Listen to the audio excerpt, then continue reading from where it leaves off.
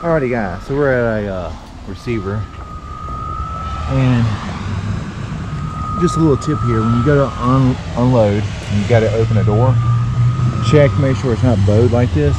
And it could be bowed like that just because this right here is, you know, not allowing the door to shut completely.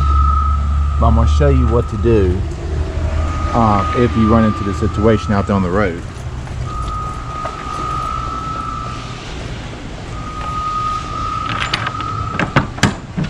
Okay, so you want to keep this one like this. And you want to do like this. Looks like you're clear. You want to look up in there, because this right here will actually keep the door shut the way the handles are. So the way the position is, the door will stay shut if something is trying to come out.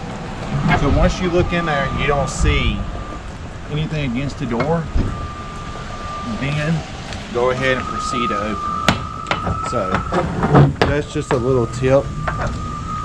If you're unloading and you see your door bowed out like that, just do that right there to be safe.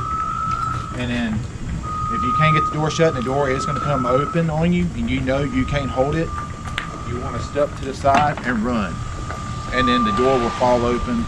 You don't want to run that way because the door will follow you and it will hit you in the back of the head, and you don't want that. So best little tip I can give you guys. So I appreciate it. Thanks for watching.